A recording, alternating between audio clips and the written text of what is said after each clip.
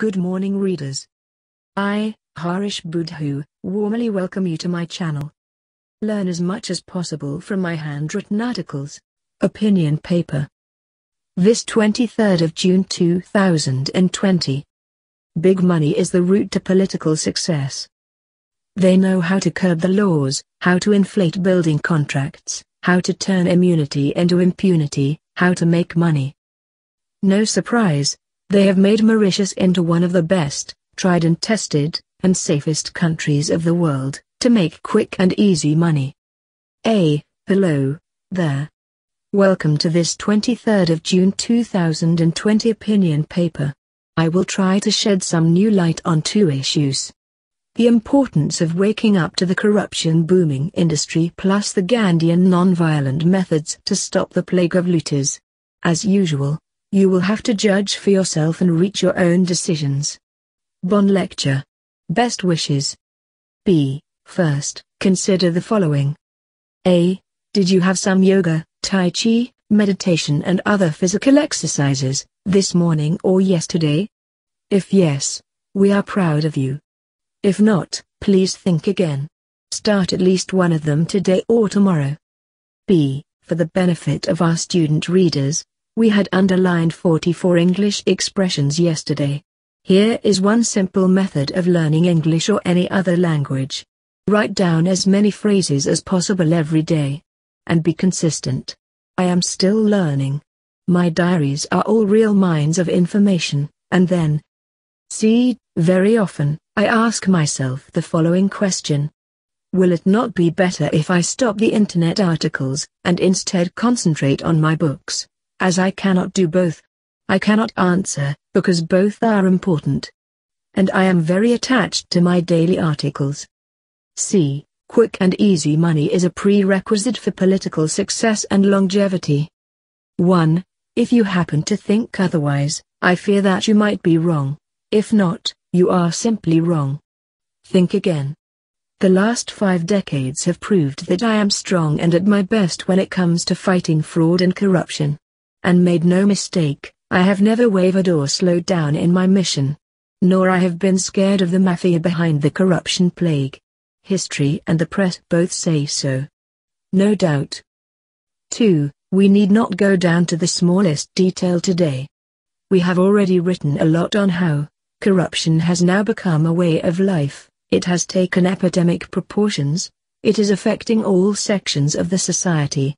It has already gangrened many, if not most of our institutions, it has infected and decayed the tissues of most of our law enforcement authorities, including the judicial system. The country is bankrupt, on bended knees with a begging bowl, and you name it, our country has been destroyed with a two-tiered application of the law. 3. Little is done to reduce corruption, and that whichever be the government or prime minister of the day. Forget eradication. Some factual points are flashing through my mind right now. They do not bear any order of chronology or priority, do not forget, they are just ideas but based on factual information. The competition is intense and fierce, to make as much quick and easy money as possible, in the world of politics. Blame the laissez-aller, laissez-faire and laissez-passer of the Electoral Commission.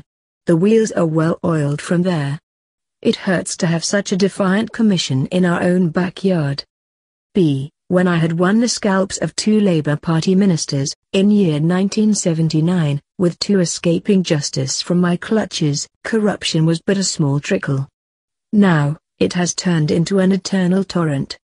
It had all started with Anirudh Jugnauth, Vishnu Lakshmi Naidu and Deshan Kodabux of Libya, in mid-1980s. All prime ministers, since then, were and are, among the richest of the billionaires. For argument's sake only. Let us say I decide to launch a new party or movement. All the prime ministers, since year 1982, will gang up to fight me to the finish. All are united in division. That because economic success and their huge wealth are both a must, a necessity, to political progress.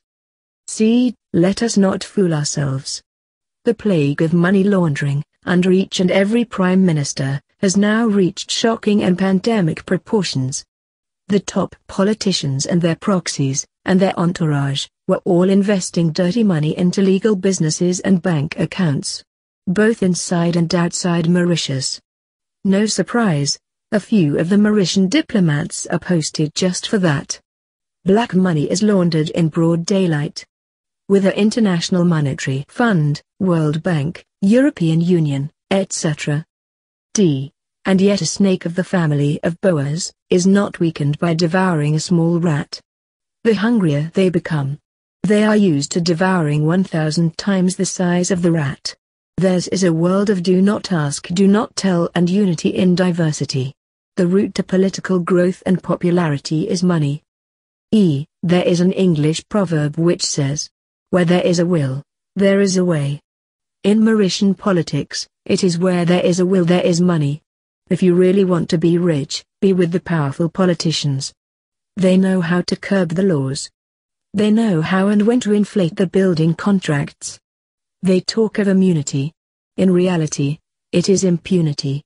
Big hard evidence is in short supply. The bigger the contract, the bigger is the will and the way. It is difficult to escape this conclusion. They have made Mauritius one of the best, tried and trusted and safest places in the world to be a white-collar criminal. To be continued. Keep reading, keep learning. Like and subscribe for more thrilling articles. Thank you for watching.